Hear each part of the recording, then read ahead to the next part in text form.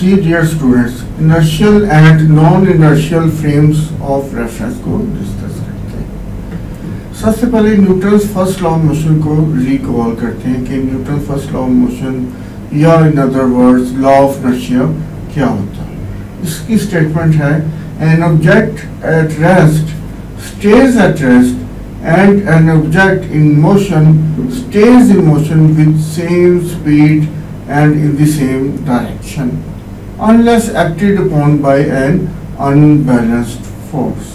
यानी कि बॉडी अगर रेस्ट पे है तो रेस्ट पे रहेगा, पड़ा रहेगा जब तक उस पर कोई एक्सटर्नल या अनबैलेंस फोर्स एक्ट नहीं करती, या अगर वो मोशन में है तो मोशन में ही रहेगा उसी स्पीड के साथ उसी डायरेक्शन के साथ जब तक कि उस पर कोई एक्सटर्नल या अनबैलेंस फोर्स एक्ट नहीं करती। रेस्ट पे तो अगर अनबैलेंस फोर्स एक्ट करेगी तो वो मूव करेगा, मोशन में आ जाएगा, या अगर वो मोशन में है तो अनबैलेंस फोर्स या एक्सटर्नल फोर्स एक्ट करेगी तो उसकी स्पीड को या उसकी डायरेक्शन को चेंज कर देगी। तो ये Newton's first law of motion या लॉ ऑफ इनर्शिया है। अब हम डिस्कस करते हैं कि एक हमारे पास एग्जांपल है कि a person sitting on a बस watching a ball roll across the ground will have a different measurements of ball's velocity than a person standing outside the bus would measure the ball's velocity। यानी कि एक person है वो गाड़ी में है, train में है, बस में है, और दूसरा वो बाहर है, ग्राउंड में है और बॉल रोल ओवर कर रही है, मूव कर रही है। तो बस के लिए वो डिफरेंट उसकी मोशन होगी बॉल की, और जो कि पर्सन बाहर खड़ा है, स्टैंड कर रहा है, ग्राउंड पे है, तो उसके लिए उसकी मेजरमेंट वेरी डिफरेंट होगी। तो ये चीज़ इनर्शियल और non inertial frame of reference को लीड करती है। हम कहेंगे कि person inside the bus and the person outside the bus are measuring from different frame of reference. बस के लिए डिफरेंट फ्रेम ऑफ रेफरेंस होगा, और जो पर्सन बाहर खड़ा है, ठीक है, बस के बाहर है, उसका फ्रेम ऑफ रेफरेंस डिफरेंट होगा। तो हमें इसमें कॉम्प्रोमाइज़ करना पड़ता है कि कौन सा रेफरेंस हम यूज़ कर रहे हैं। ठीक है, क्या हम inertial frame of reference use कर रहे हैं या non inertial frame of reference. अब इसकी डेफिनेशन को देखते हैं।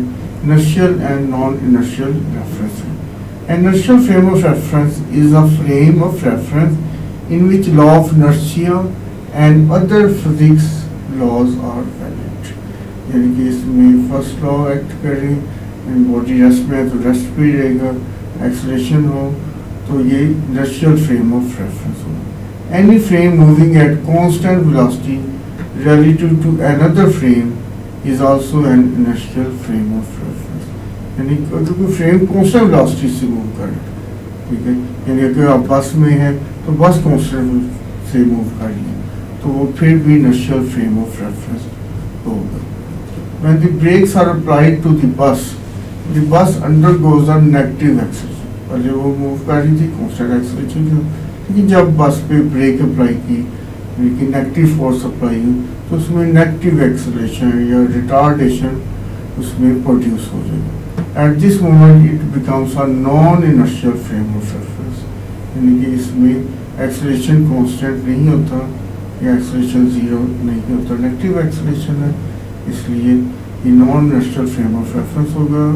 A non inertial frame of reference is a reference in which law of inertia doesn't hold. In first law of motion जो है वो होल्ड नहीं करता, और जिसमें होल्ड करे वो इनर्शियल फ्रेम ऑफ रेफरेंस होगा।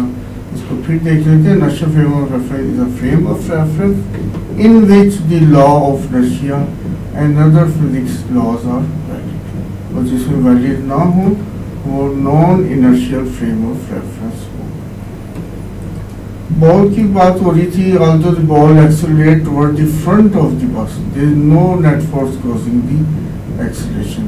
अब बाहर वाले बंदे को उसको डिफरेंट लगेगी और जो अंदर बैठा हुआ है उसको डिफरेंट लगेगी। If you are sitting on the bus you observe the ball accelerating forward, that would imply to you as you sit on the bus that there is a net forward force on the ball। आपको ये लगेगा कि वो ball forward move कर रही है, ठीक है। तो ये चीज़ थी initial and non initial frame of reference. Thank you.